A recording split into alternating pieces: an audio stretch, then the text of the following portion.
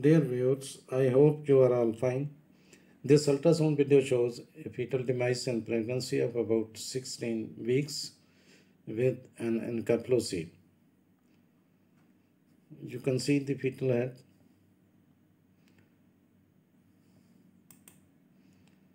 and an Encapsulation is seen attached to the fetal head. This is an Encapsulation.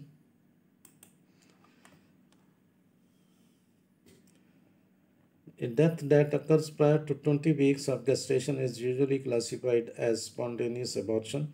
Those occurring after 20 weeks constitute a fetal demise or stillbirth.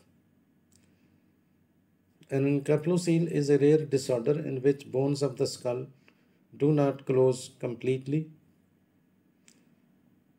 This creates a gap through which the cerebrospinal fluid, brain tissue, and the meninges, the membranes that cover the brain, can protrude into a sac-like formation.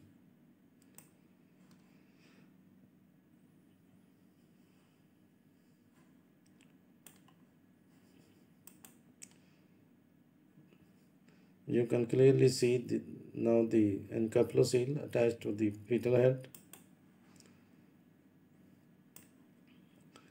An Encapsulation forms when neural tube doesn't close properly during gestation. A neural tube is a narrow channel that folds and closes to form the brain and spinal cord. The exact cause, however, is unknown.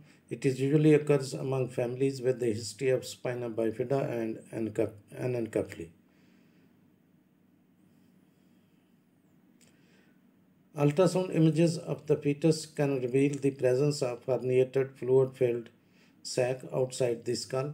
Encapsulation that go undetected during gestation usually are diagnosed at birth by observation of the deformity. Sometimes Encapsulation are detected during a routine prenatal ultrasound at as early as 13 weeks of gestation. If an Encapsulation is suspected on an ultrasound, a fetal MRI can provide all the details necessary to confirm the diagnosis. But ultrasound alone may reveal all the details necessary for the final diagnosis of the Encapsulation. You can see there is no fetal cardiac activity, no blood flow is seen in the fetus, and no fetal movements are seen. Now the symptoms of the Encapsulation are neurologic problems, hydrocephalus, cerebrospinal fluid accumulates in the brain, spastic quadriplegia, paralysis in the limbs, microcephaly, an abnormally small head, ataxia, uncoordinated muscle movements, developmental delay, vision problems, mental and growth retardation. Encapsulation are usually dramatic deformities diagnosed immediately after birth, but occasionally a small Encapsulation in the nasal and forehead region can go undetected. This is a genetic component of the condition. It often occurs in families with a history of spina bifida and anencephaly in other family members.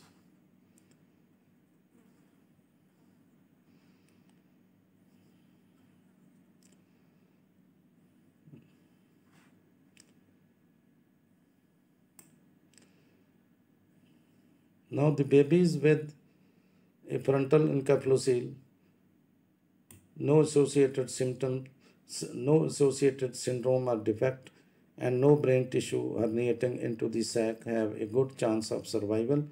Babies with an Encapsulation at the back of the head have a 55% survival rate.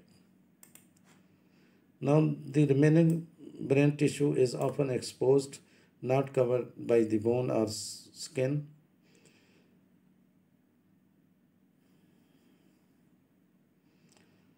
Affected babies are usually blind, deaf, unconscious, and unable to feel pain.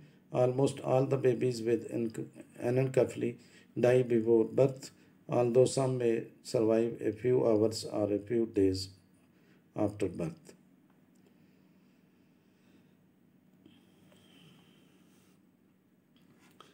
Now, the pregnancy with the Encapsulation hydrocephalus is a severe swelling edema in an unborn baby or a newborn baby. It is a life-threatening problem.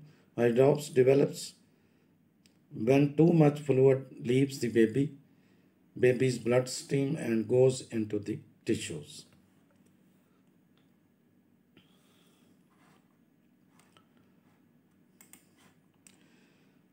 Now, Spalding sign is also seen in this case, which shows that a considerable time has elapsed since the fetal demise.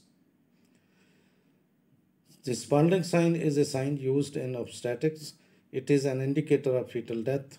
Most estimates place the precise time of fetal death at about 7 days or more before overlapping and separation of fetal skull bones appear.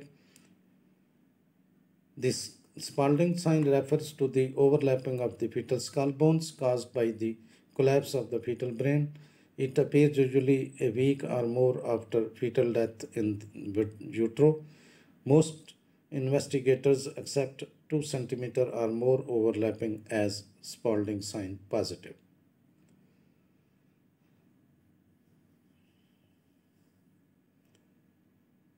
The symptoms of the second trimester loss are bleeding. Most commonly, bleeding is a sign of problem with the placenta and doesn't indicate a fetal demise.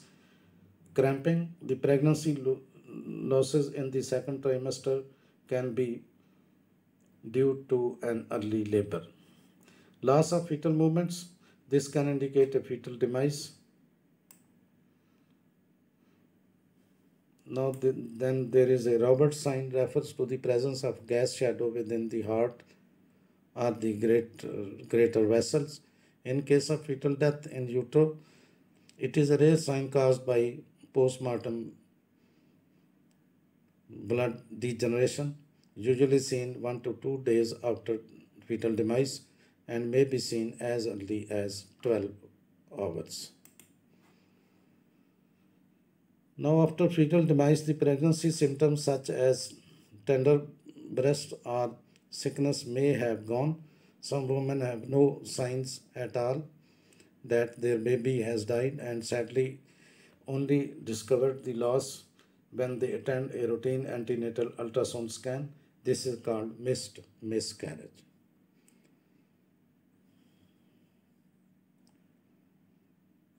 Now, stillbirth is defined as babies delivered with no signs of life, known to have died after 24 completed weeks of pregnancy. Intra-uterine fetal death refers to babies with no sign of life in utero.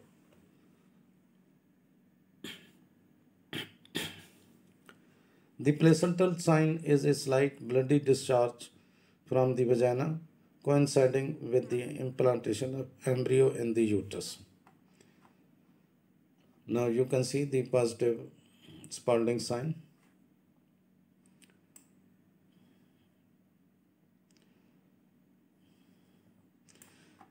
Bleeding during pregnancy loss occurs when the uterus empties. In some cases, the fetus dies, but the womb doesn't empty and the woman will experience no bleeding.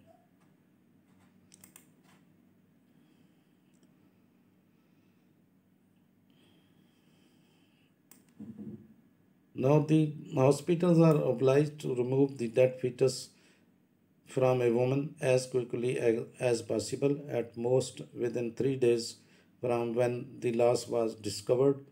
Women who retain the dead embryo fetus can experience severe blood loss or develop an infection of the womb. These are rare complications.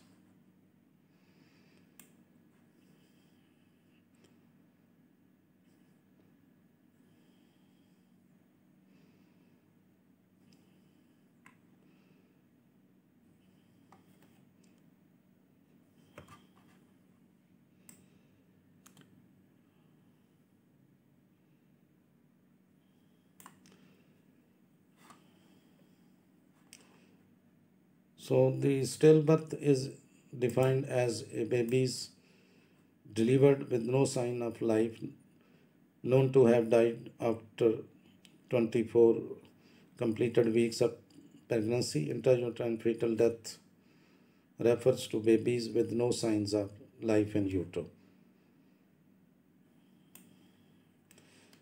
So the bleeding during pregnancy loss occurs when the uterus empties. In some cases, fetus dies, but the womb doesn't empty. You can find some important information in the description of this video. Thanks for watching. Please subscribe my channel. If you do like this video, please click the like button. Thanks.